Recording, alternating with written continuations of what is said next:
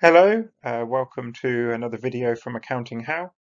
In this video, we're going to take a look at the Partnership Appropriation account. If you haven't already done so, please take a moment to subscribe to the channel and like and share the videos. And you can also follow us on Twitter at Accounting How.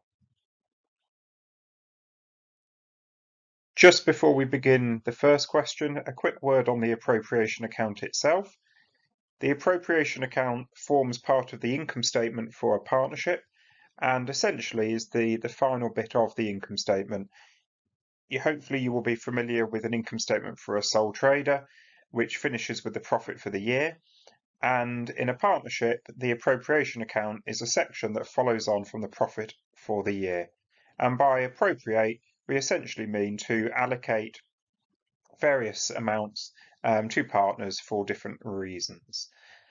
Let's have a look then. As always, if it's a topic you're familiar with, you may decide to pause here and have a go, or you may just wish to stay with me.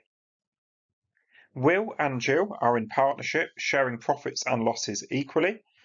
They have a deed of partnership which states that each partner should receive 4% per annum interest on capital and that Jill is to receive an annual salary of £36,000. There will be no interest on drawings. The balances on their capital accounts are Will £160,000 and Jill £152,000.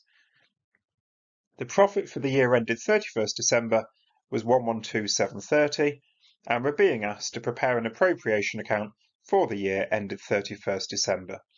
You'll see I have put a title and drawn out my account ready, and as I say, imagine this is at the end of the income statement following on from the profit for the year. And indeed, that's where we start. So my first narrative is going to be profit for the year, and I've entered the figure we've been given, 112,730. I will then look to see if the partnership has any interest on drawings, and in this case they don't. If they did, I would add these on. Some partners, when they set up their partnership or when they write a deed of partnership, they might decide to charge interest on drawings. And essentially, the idea is that when a partner takes some drawings, they have to pay some interest for doing so. So it discourages partners from taking drawings, or at least from taking excessive drawings, which could harm things like the cash flow in the business. If there was any interest on drawings, I would add that on because the partners are effectively paying that money back into the partnership. But there aren't any here, so I don't need to worry. Next thing is to see whether there is any interest on capital, and there is, so I'm going to less the interest on capital, and this is something, again, the partners might decide to have in their deed of partnership, like Will and Jill have, and the basic principle is that they get a reward, a return on the capital they've invested. So irrespective of the profit that's been made, they know they're getting this reward. You could look at it as like an alternative to, for instance, investing their money. That Will could have put his £160,000 into a savings account and he would have earned a return. They've decided they're getting 4%, so I'm simply going to work out 4% of their capitals. You can see my workings there. So 4% of £160,000 means Will earns 6,400 interest and Jill slightly less because she invested slightly less capital, and I'm going to deduct that from the profit for the year. Next thing is to see whether there are any salaries. When we talk about salaries here, we mean salaries given to the partners. If there are workers in the business and they are receiving wages and/or salaries, they will be recorded as an expense in the income statement above the profit for the year. We're only talking here specifically about what we call partner salaries, a salary going to one or more of the partners. And we were told that Jill is to receive an annual salary of £36,000. So I also need to take that then from the profit, and that leaves us with £64,250. And the final thing to do is simply to share that out.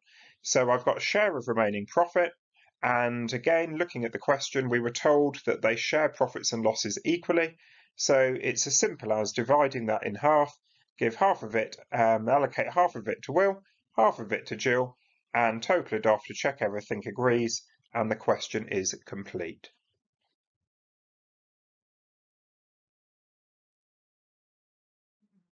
Here we have another question.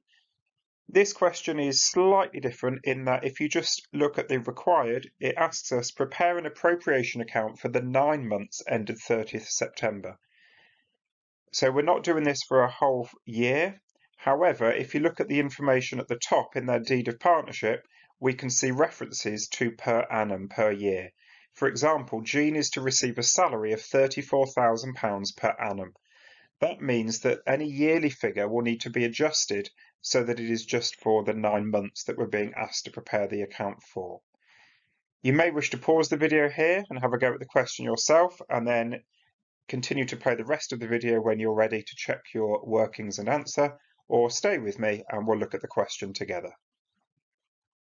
Jean and Dean then are in partnership. They have a deed of partnership which provides for the following. Partners are to receive interest on their capitals of 6% per annum. Jean is to receive a salary of £34,000 per annum. Partners are to be charged interest on their drawings. Residual profits and losses are to be shared Jean 2/5, Dean 3/5. The balances on their capital accounts are given to us, and for the 9 months ended 30th of September, the profit was £145,096. During this period, the partners are to be charged interest on drawings as follows. Jean £620, Dean £580. And as we've already said, we're being asked to prepare the appropriation account for the 9 months ended 30th of September. You'll see I've got my title ready, and the first thing I'm going to enter is the profit for the period. I've called that profit for the period rather than profit for the year because it relates only to 9 months of the year. I'm then going to look to see if there were any interest on drawings, and in this question there are, and as mentioned in the previous question, these need to be added on because these are effectively like a penalty that's been charged to the partners for taking some drawings. So add the interest on drawings, and I've been given these figures for this period, so I don't need to adjust them. It's simply a case of entering them and adding them on. Jean £620, Dean £580. Remember to add these because the partners have effectively lost this money. They've had to pay it to the partnership as a cost, if you like, for taking their drawings. So I now have effectively £146,296 to be shared out. But before I can share, I've got to deal with the other things in their deed of partnership. There is some interest on capital, a reward going to be given to the partners, and they are to receive 6% per annum on their capital balances. But remember, we are only doing this for 9 months. There are different ways of working this out, but essentially what we've got to do is make sure we have adjusted the figure for 9 months. So you'll see there in my working, I've taken Jean's capital, 72,600, multiplied it by 6%, but that gives me a year's worth. So I've then multiplied that, I've adjusted it for 9 months. So you could divide by 12 to find out what 1 month is and then multiply by 9.